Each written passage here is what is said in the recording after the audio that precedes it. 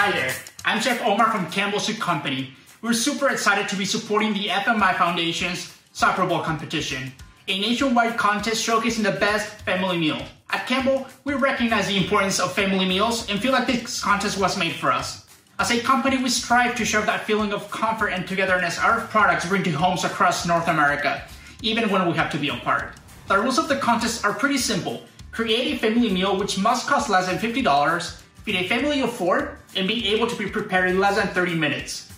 Once you watch this video, be sure to vote for Campbell's by November 11th using the link below. We're going to begin by making our croutons. I have my oven preheating to 425 degrees Fahrenheit. And here I have 4 slices of Pepperidge Farm garlic Texas toast, which I'm going to cut into about 1/2 inch cubes. I will be putting this in a single layer on a parchment lined sheet pan. And this will be going into my preheated oven for about 10 to 15 minutes or until they are golden brown and crispy. While the croutons are toasting in the oven, we're going to get started with the spaghetti carbonara. I'm preheating my Instant Pot using the sauté setting. I'm going to begin by adding my shallots into my preheated Instant Pot.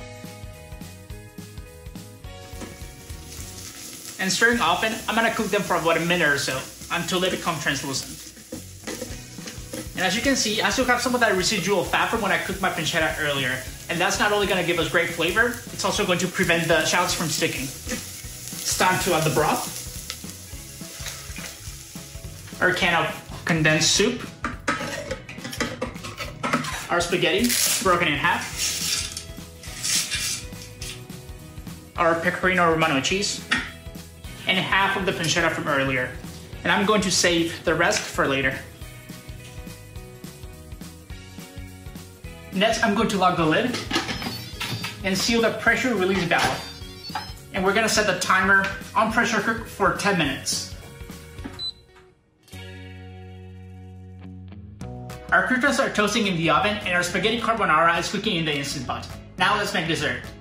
For the Milano tiramisu, I will be using 1 bag of Pepperidge Farm dark chocolate Milano cookies, 1/2 cup of espresso or very strong coffee, 1 cup of mascarpone cheese at room temperature, 1 cup of heavy cream which I've whipped to a medium to soft peak, 1/2 cup of granulated sugar, 1 teaspoon of vanilla extract or vanilla paste, 1 teaspoon of unsweetened cocoa powder, and 2 tablespoons of either rum or cognac. And this is completely optional, so feel free to leave it out if you're serving kids.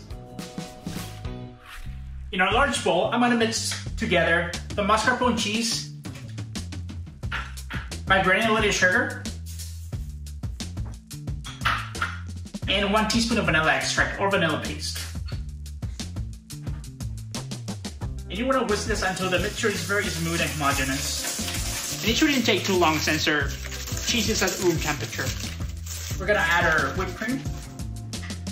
And once again, we're gonna whisk, but this time only whisk until it's just combined.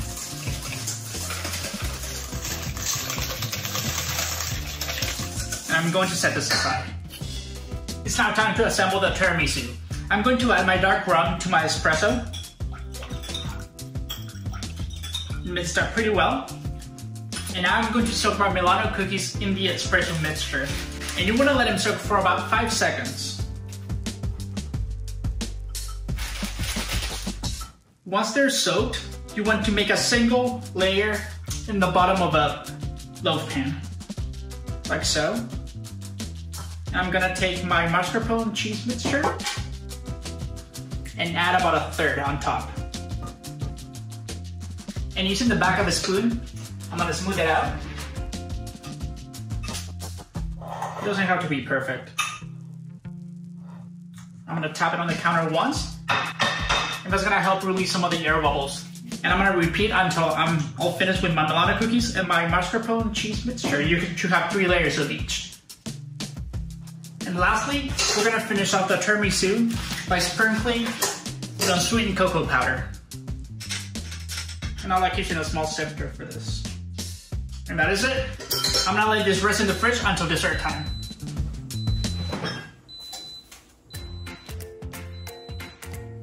The 10-minute timer just went up in my Instant Pot. Now I'm going to press cancel and use the quick release method to release the pressure. Once the pressure in the Instant Pot has subsided, it is very important we let the spaghetti sit for about 5 minutes. This will allow the sauce to thicken and fully absorb into the spaghetti. In the meantime, let's make the salad. I'm going to start off by making my vinaigrette. I'm going to add my extra virgin olive oil into this mason jar, along with my champagne vinegar, my Dijon mustard, a good pinch of salt, and some black pepper. I'm going to tightly close the lid and vigorously shake for about 10 seconds until the vinaigrette is fully emulsified. This is a great way to make a vinaigrette because there's no cleanup and you can save it right in the jar if you don't use all of it. For my salad, I will be using about 5 cups of minced greens, peppers from Texas Toast croutons we just came out of the oven about 10 minutes ago, half of a small red onion thinly sliced, half cup of emerald dry roasted almonds, very roughly chopped, a third of a cup of pepperoncini peppers sliced, and 1 cup of cherry tomatoes cut in half.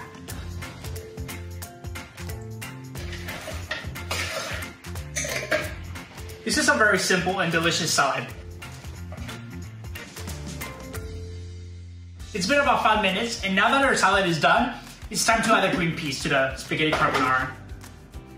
And as you can see, that 5-minute rest time really helped that sauce cling onto the pasta. And to finish this off, we're gonna top it with some of the pancetta that we served earlier today. And a little bit more of the pecorino romano cheese. There's so many things to love about this recipe. It's easy, it's creamy, it's indulgent, and best of all, everything, even the pasta, cooks right in the Instant Pot. Be sure to check out this recipe on our Campbell Kitchen website, and don't forget to vote for Campbell's by November 11th using the link below.